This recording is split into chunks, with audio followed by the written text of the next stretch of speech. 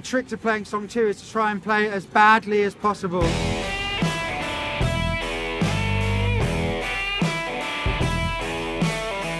Graham Coxon, Hi. everybody. Hello. Is this loud enough? I like that. Yeah. We're going to be playing through Sono, which is our new guitar audio interface. So for those who don't know about Audient, we have a heritage in creating large format recording consoles. We basically combined, in partnership with Two Notes Audio Engineering, who are really well known for their cab simulations. And we've created this ultimate guitar audio interface.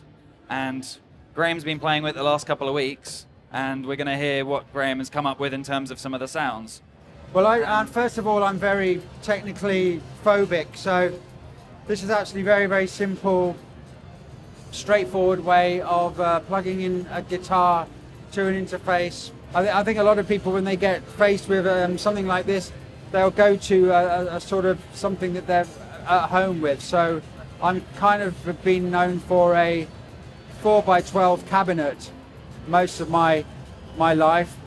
I've limited myself to 4x12 cabinets, so I suppose one wants to replicate the sound we've been used to over the years. So I went with this to start with, which is It's like a Celestion vintage 30 closed. 4x12. Celestion. Yeah. Why don't we hear what that sounds like, and then I can explain a little bit about what's going on, and we can play around with it. and this is a set neck style guitar, so with humbucking pickups, so a bit more oomphy than the, a Telecaster that I would normally play as well. But it does have that trick too.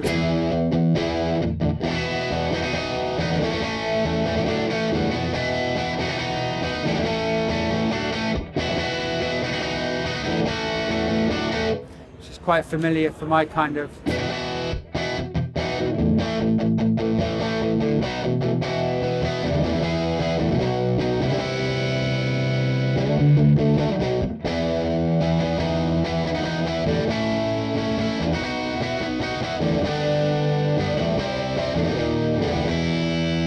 that kind of thing. Cool, sounding good. So that's all just through the Sono interface. I'll just explain a little bit about what's actually happening in it, and then we can just play around and do some crazy stuff. So from Graham's guitar, it's going into a high voltage 12AX7 valve. So you've got a valve front end on it, and then it goes into a power amp simulation. So that's happening in this Two Notes software here. The drive stage gives you a nice bit of crunch to it. That's where most of that kind of distortion was coming from. You have an EQ on here, which Graham's got the treble all the way up in this case, and then bass and mid boosted a little bit as well. And then it goes into this software, which is actually running on the unit itself, so you won't notice a delay between what Graham's playing and what's actually coming out of the speakers. And as Graham said, yeah, he's got a Celestion Vintage 30. We're miking it up with I think it's an SM57 style microphone, and we're in a room called Studio B. I mean, I went with this setup because it's a familiar kind of setup. It's a sound that I'm used to. So I think when you get anything like this, you go to your normal setup to sort of see how it relates to your sort of real life experience. And so so this relates very closely to my real life experience. And the microphone is not close mic, but we can see that it makes quite a difference and takes into consideration the type of environment the amp and the microphone is in, as to what kind of ambience you get when the mic is pulled hither and thither from the amplifier. So here's a... yeah, this is great. We're in a cathedral now. So if you play a bit now... There we go.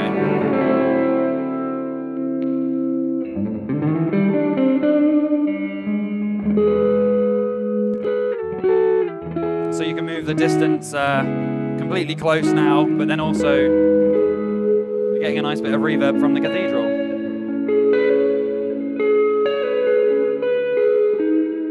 And then you can also sort of. Yeah, turn up the drive.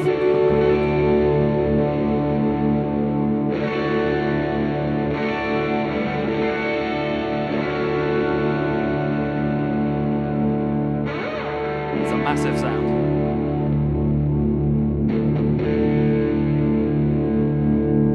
And then very easily go back to it just being nice and sweet again.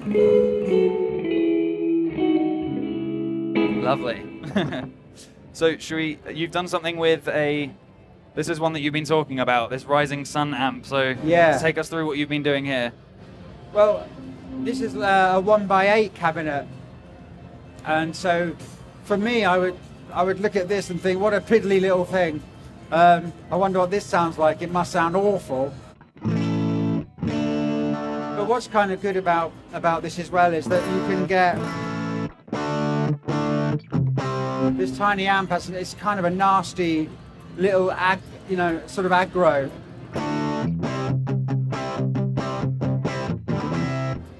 And you can of course get what a lot of people are after, is sort of authentic kind of cab sounds. Sort of there's a lot of thing placed on authenticity and valves and things like this, which this does in spades. So you can get all of that, but also you can get more unusual sounds very quickly by dialing in and contouring the sound. So I'm actually quite a fan of, because I always quite like distortion units straight into a DI, straight into the desk for an absolutely blitzy sort of sound.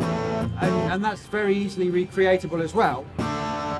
With the, if you go fully up onto the modern and brighten it up, you get a kind of really nasty kind of.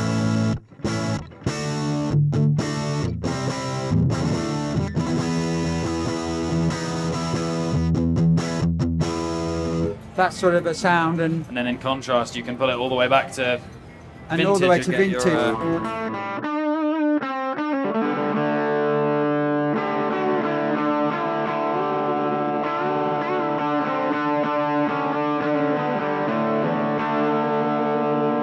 Which is really nice as well. So I mean, for people, for me, say, the idea that I can very easily, if I'm making a rock track or something like that, which might have two guitars, they're going to be extreme panned, left and right.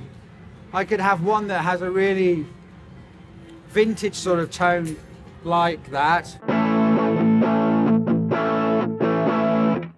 and perhaps bring the microphone further away. Yeah. And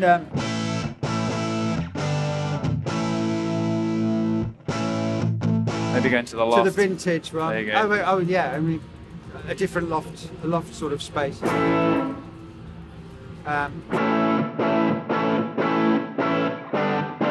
I think you can quite easily mix guitar sounds that have quite radically different EQs, I suppose, what you call it. Quite effortlessly, rather than always striving for a perfect fat valve sound, which you could get really, I think, by just going straight up the middle with these gets you just kind of like a normal nice valve sound. But then you can go to extremes on it, so you can put some sort of different energy onto the sound, make the sound a little more combatant, and I think make for a lot of interesting, guitars left and right. So should we maybe build something? But I love this little Rising Sun amp. That's excellent. Really nasty little thing.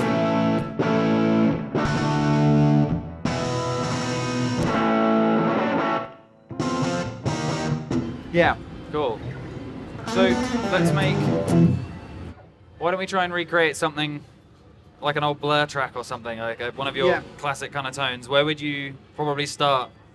I guess, like, as you said, probably a 4x12. Something like Song 2E. Yeah. So I mean, what I wanted to do with Song 2 originally was have the skinniest, almost like an awful guitar sound. So like a really skinny, not much sustain sort of sound that would contrast heavily with the huge sort of sound that we were wanting to get in a chorus. So So I could go for something like this, and well, we'd back this right off, probably take some of the bass out, so it becomes a sort of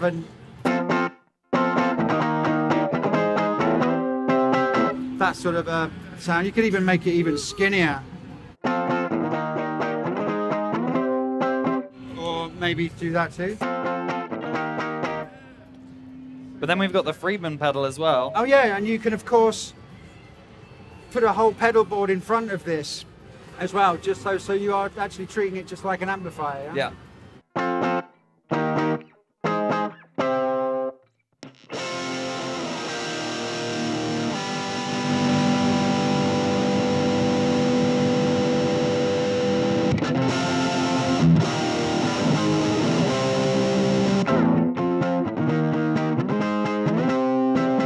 And the trick to playing song 2 is to try and play it as badly as possible, like all your fingers are in pain and you don't really want to be playing, but you have to.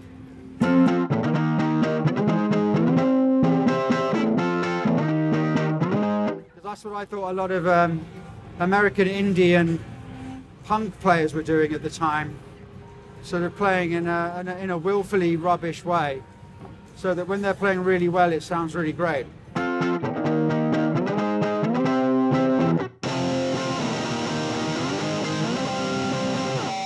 So that sort of thing. Nice. That's sounding good. And that's just with this little one. Yep. And there's loads of other ones that you can choose from. There's literally there's billions. hundreds. So yeah. Sono comes with 20 cabs to choose from. We've basically created a list of all these ones that you can choose from, which there's something for everyone, but this is the entire Two Notes collection basically. They've got hundreds and hundreds, and you can buy them all on the store for hardly any money at all. It's great. So what should we try out? Do you want to try something that's a bit more modern? A bit more modern. I mean, I don't really know. Oh, what an angle. Angle 60. Yeah, what is that like? So now we're into a 4x12 instead of a, what was that, a 1x6 you say that the other one was? 1x8, I think. 1x8. Yeah. So this one's going to be a much more like meaty and beefy. So it's a lot more scooped. Yeah. Yeah. And let's get a close mic and yeah. modernize it a little bit. There we go.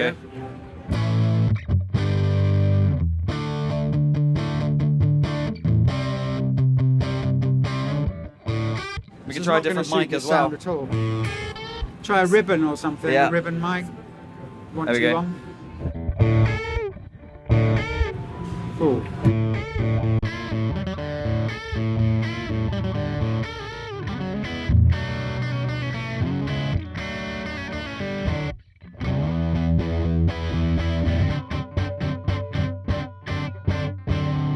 Sounds good. Fat.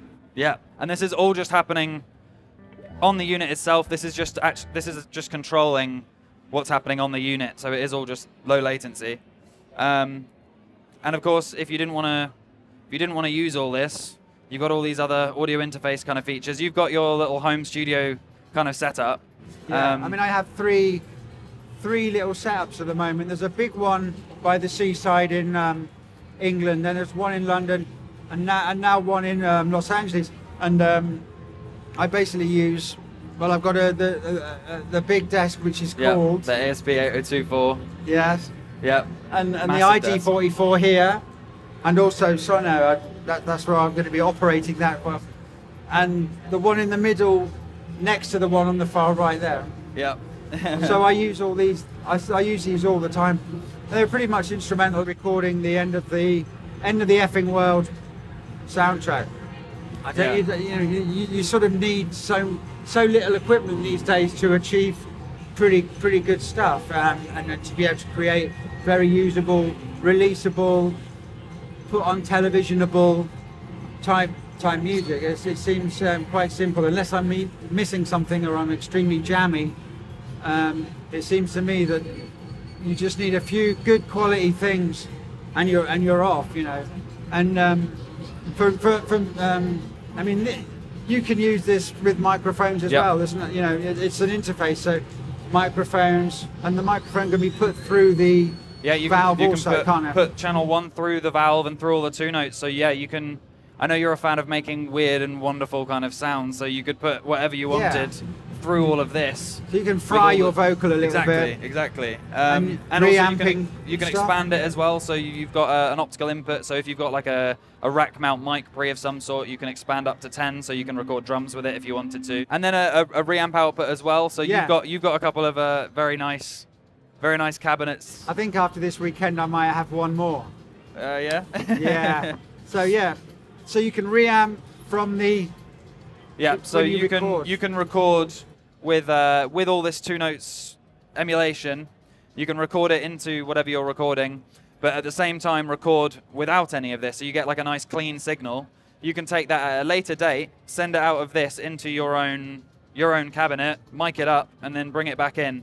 So this is great if you come up with your next hit at midnight and you can't disturb your family or your neighbors, and you can basically just run it through your amp at a later date. But at midnight, you can put your headphones on, use all this, and get the performance down. Yeah, a lot of people rely on reamping. Yeah.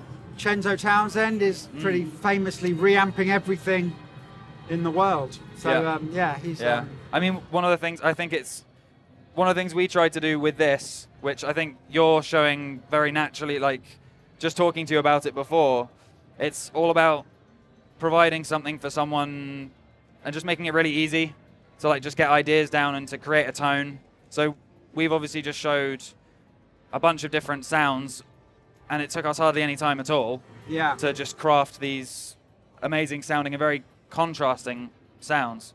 And so anyone can do that, whether you're just a guitarist who wants to use it without a laptop and have it like on your coffee table and just practice with headphones, or if you're like a studio owner who wants to basically be able to very quickly dial in some tones and then record a band, maybe reamp it at a later date, maybe expand it, like the options are all there. So yeah, what I really like about it is that you can go on the drop-down menu and you go, oh yeah, I've always wondered what that amp sounds like, and then you can have a play with it without having to go to a music shop and feel embarrassed about sitting there and not really knowing what to play through an amplifier. And so I'm not familiar with these amps. I know they're used for a certain type of music, but they don't need to be exclusively used for that type of music, and they're just good fun. So you could just make a ton of noise, really.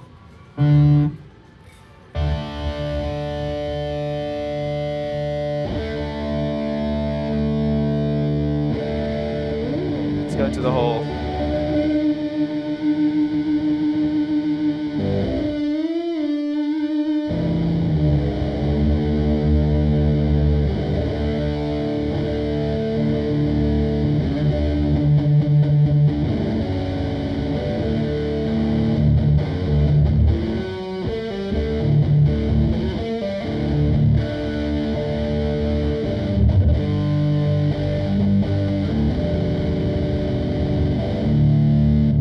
Nice. Lovely. One more song. One more song? Which one? Go on then. Oh, Coffee and TV.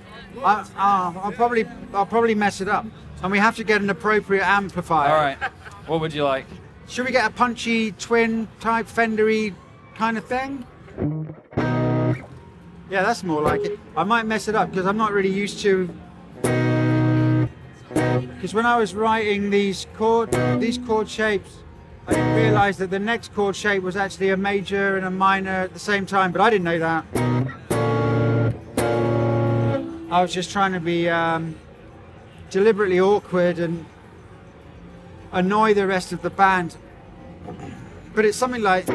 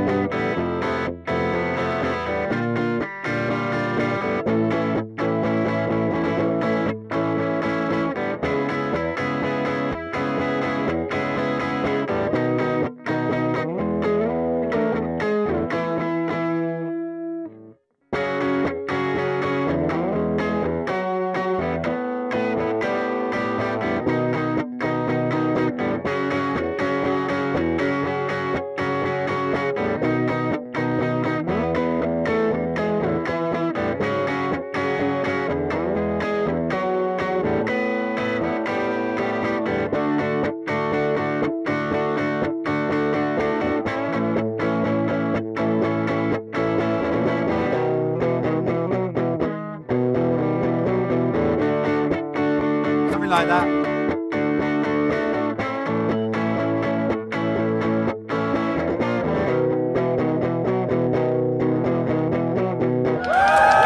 Thank you. Thanks.